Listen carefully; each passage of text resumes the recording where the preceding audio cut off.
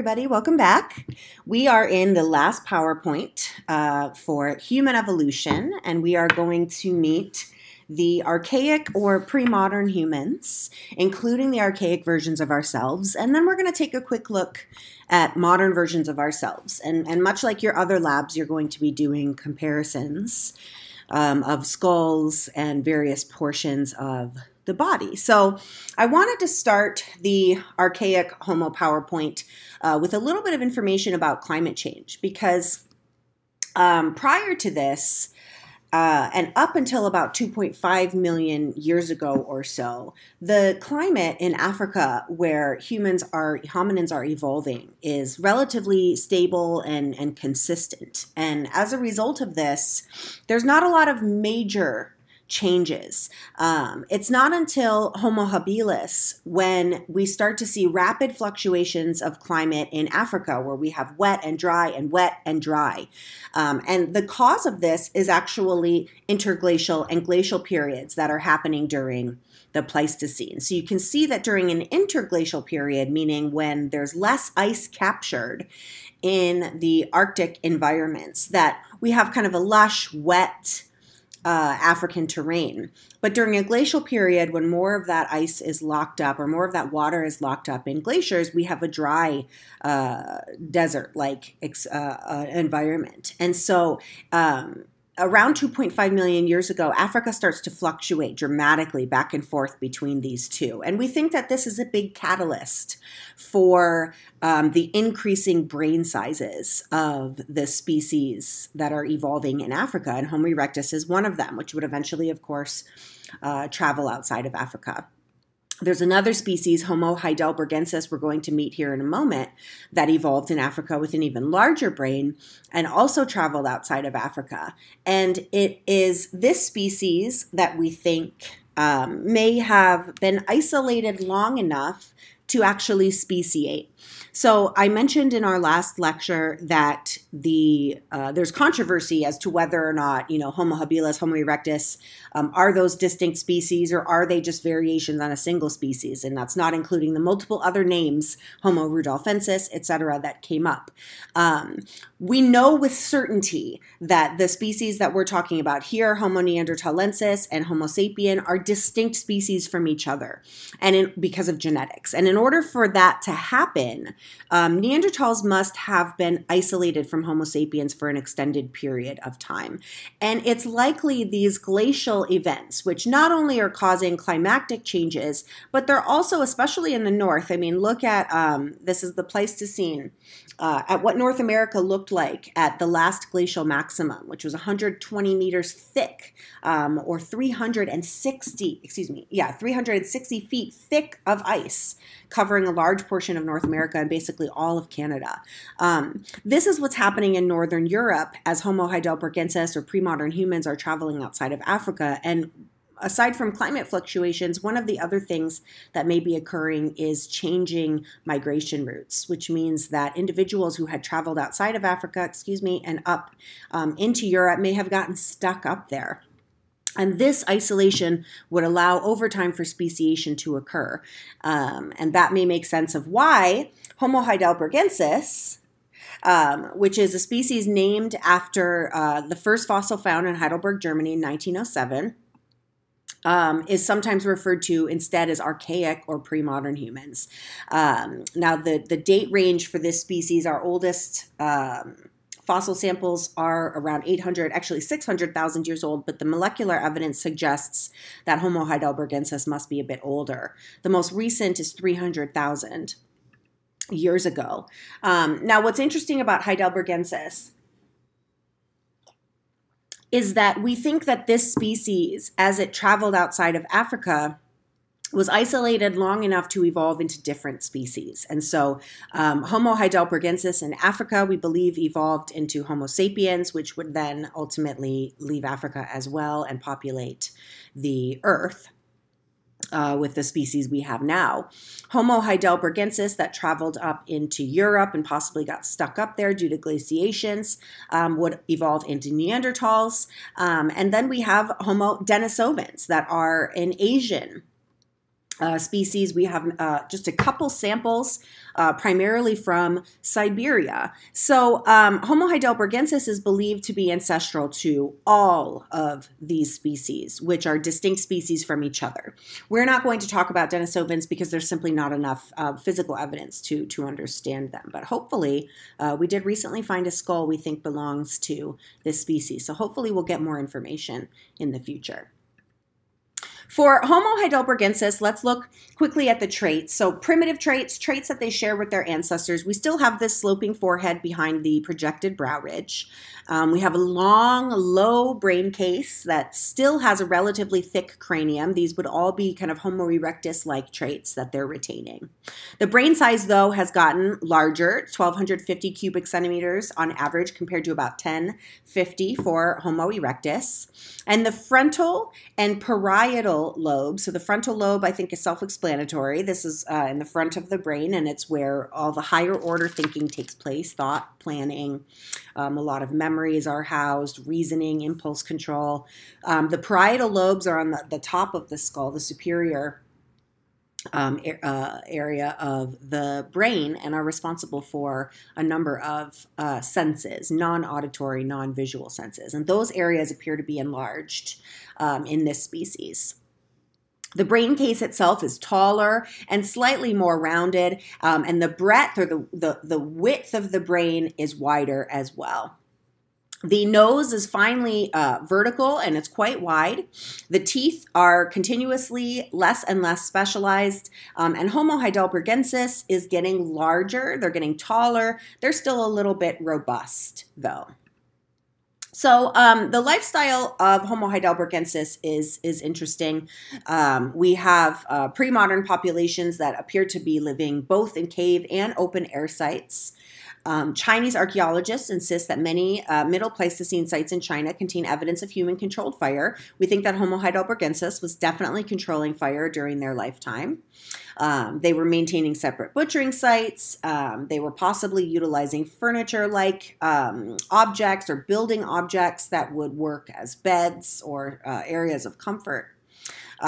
This species appears to be the first to potentially have taken advantage of fishing resources, making compound tools and spears, hunting weapons, and hunting large game. We do not see evidence of this in any species prior to this. So this is a big change. And it may have to do with the increase in the frontal lobe, which is, of course, something that is associated with planning and reasoning. So you're going to have Homo heidelbergensis samples in your lab, and you're going to want to compare them with our next two species. The first is Homo neanderthalensis, the first of which was discovered in 1856 and named after its location, Neander Valley in Germany.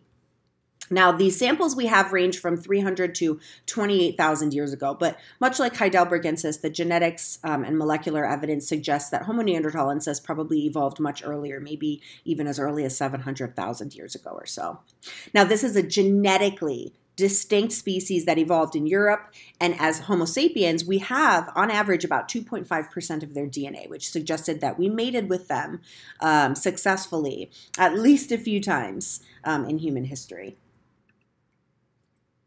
So let's take a look at the distinctive traits of Homo neanderthalensis, and especially the traits that relate to the Arctic environment. So Homo neanderthalensis had a very large brain. They had the largest brain average for any early human, 1,500 cubic centimeters. The skull is long and low, but notice this kind of high or more rounded brain case overall, as well as the occipital bun and the supraniac fossa. So if you can't see my cursor clearly, let me just jump to the next slide so you can see a difference between Homo neanderthal on the left and Homo sapien on the right. You can see where the occipital bun is, and then directly behind that is a little depression that you can push your thumb into, essentially, and this is called the supraniac fossa. Again, this is a lot of musculature. The skulls of Neanderthals were very heavy. So these extra projections, this occipital bun in the back, implies that they had a great amount of neck musculature in order to hold their heads up.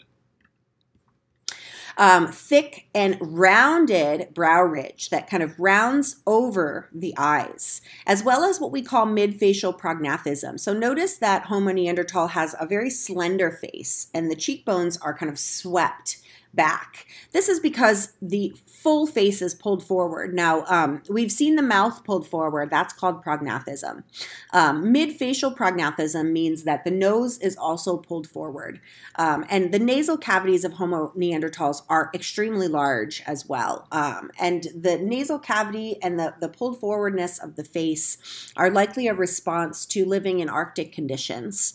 One theory is that the larger nasal cavity humidifies or warms the air from an Arctic environment so that it doesn't damage brain cells. And that's why this species had such large nasal cavities. And ultimately, this meant they had very large noses, which means that the face would need to be pulled forward in order to stabilize that nose. The eye sockets are also relatively round, and one dead giveaway for your quizzes is the more robust jaw with a retromolar space. So you see this gap in the back of the jaw of Homo neanderthalensis between the mandible and the molars. That is called a retromolar space and is a distinctive trait of this species. We can see it here as well. You can see the face is pulled forward compared to a more flat face in Homo sapiens, which have chins, whereas Neanderthals do not. So familiarize yourself with some of these major differences between the two. On top of that, Neanderthals' bodies were also physically adapted to an Arctic environment. They were about 5.5 to 6 inches shorter than Homo sapiens on average, with much wider chests, wider, broader hips, and you'll notice that the theme here is larger, denser bones. And this relates to a theory, Bergman and Allen's rules, which has to do with limb length. And this goes across all species. So organisms that live close to the equator or in very warm environments tend to have very long, lanky limbs and long ears, long tails, depending on what type of animal it is, like a Homo sapien would, because you want to increase the amount of surface area on the skin in order for heat to escape in a hot environment. So modern Homo sapiens and even archaic Homo sapiens are tall, long, and lean, whereas Neanderthals are short and stocky. And this is because we want to reduce the amount of surface area on the skin to prevent the loss of heat in an Arctic environment. The lifestyle and culture of Homo neanderthalensis is much more expansive than anything we've seen before. They were utilizing up-close hunting techniques. They were killing very large animals with spears, which were tipped with stones made using a Mousterian technique, where they trim around a flint nodule in order to create kind of a disc-shaped core that has convexity to it, almost like a turtle shell. And so each time they struck the edge, they produced a flake, continuing until the core became too small and was discarded. They then trimmed the flakes into various forms, such as scrapers, points, and knives, and these were called the Levallois flakes. This is the first time in human history where you can predetermine shape and size, essentially. But this is a very complex technique that takes a long time. Something that Homo sapiens are doing at the same time is developing technology that is much less time consuming and much more efficient. So here we are, we meet ourselves, Homo sapiens, which is astute man. Now, we are in the fossil record as early as 300,000 years ago, and it's that first 150,000 years or so that are represented by what we call archaic Homo sapiens, meaning Homo sapien fossils that are transitioning still. They still have some of those primitive traits. And the samples from 160,000 years to present represent more modern Homo sapiens, which some scientists refer to, of course, as Homo sapiens sapiens.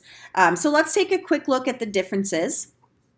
Archaic Homo sapien traits, they had larger brains than modern Homo sapiens on average.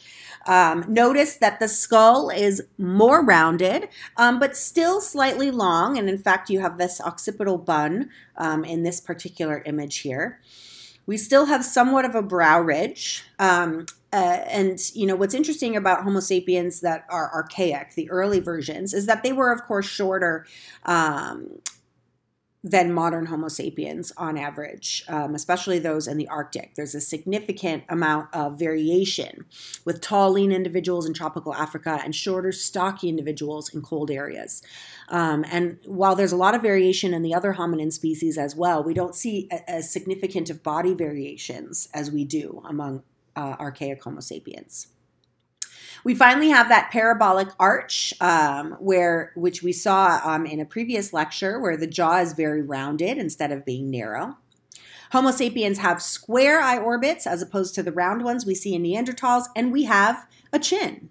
As the modern versions start to appear in the archaeological record, about 160,000 years plus, we start to see that the brain size actually decreases a little bit. Now, remember that brain size and intelligence are not necessarily directly correlated. Archaic Homo sapiens were likely kind of more robust, similar to Neanderthals, and that would justify a larger sized brain. We get longer, taller, lighter, and leaner as we become more modern Homo sapiens.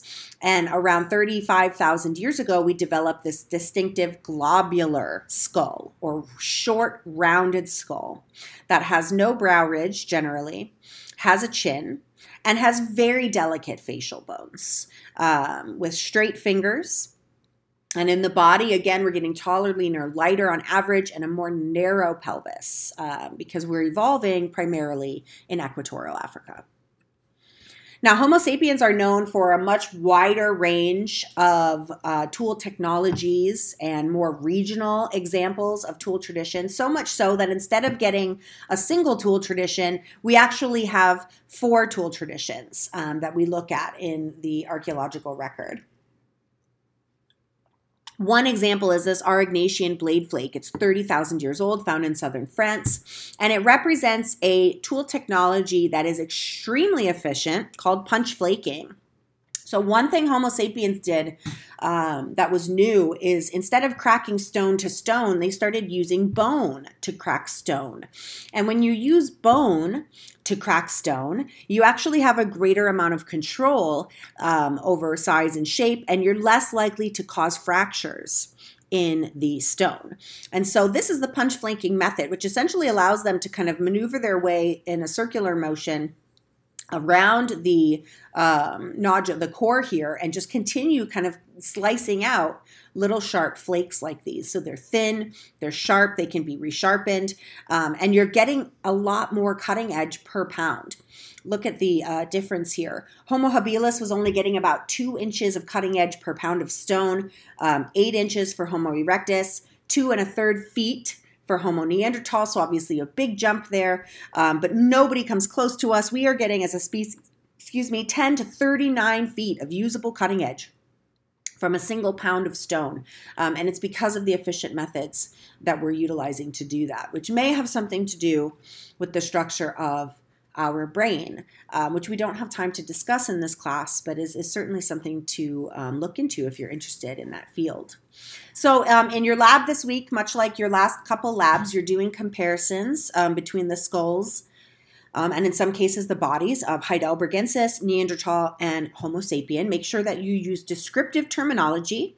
Make sure that you reflect on how the Arctic environment is influential in the development of Homo neanderthals. And we should be able to get through this lab pretty easily. If you have any questions, though, of course, please reach out to me. Otherwise, I look forward to our next discussion.